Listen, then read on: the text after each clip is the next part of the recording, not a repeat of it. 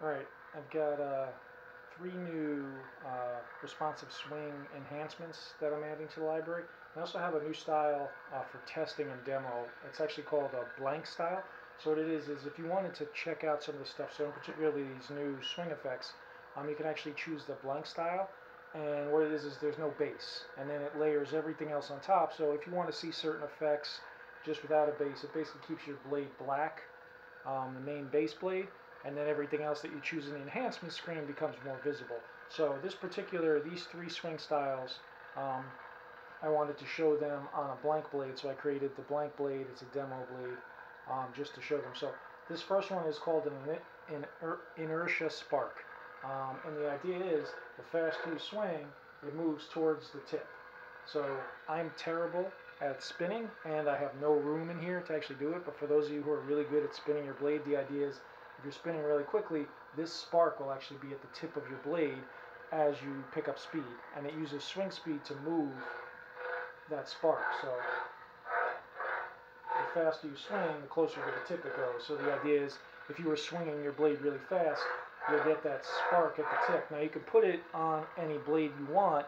I'm doing it purposely on the black blade just so it stands out. So, and it just reacts in the movement to the speed of your swing. So the faster you are spinning or the faster you're swinging, it'll move towards that tip. And you can change the thresholds.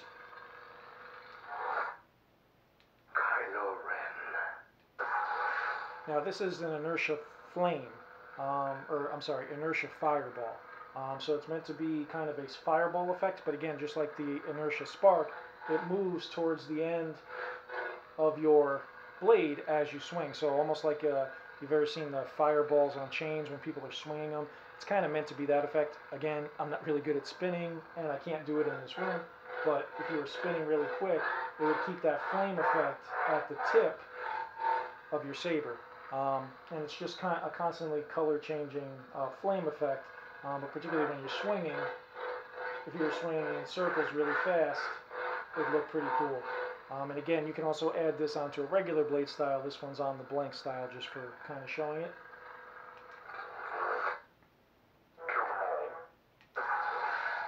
And now this one, you have to hold your blade perfectly still, but this one I'm calling Aerodynamic Heating.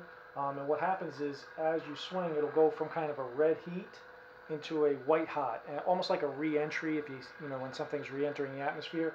So this will, as I swing it, and I'm doing it purposefully, this is the cutting edge effect. You can do this full blade, you can do it with the responsive edge. This effect is chosen for cutting edge on purpose. So as I swing it, it'll move towards white from the red. So the red is basically the base heat. Any movement at all will trigger red, but then as you pick up your speed, you'll get yellow, orange, and then ultimately white if you get fast enough. So these are just a couple more of the responsive swing effects. There's really no limit to what we can do with it, but I wanted to kind of show them. And again, you can set the swing speed thresholds. All of mine default at 400, but you can increase it if you want it to require more speed. You can decrease it if you want it to be even more effective. And with all of the new responsive swing effects in the enhancement screen, you can choose to have them always on, or you can now make them a force boost. So all these will be added to the library. In the demo section, and I'll include a link in the description, is where you'll get the blank blade. And that's, if you want to use those 2 inertia ones in particular, they look good with the blank blade just because they're meant to be for that, but they will work with any other style. Obviously certain colors might not look great, but that's up to you. But mix and match and play. But just a few more responsive swing capabilities for ProffieOS4, so hope you enjoy.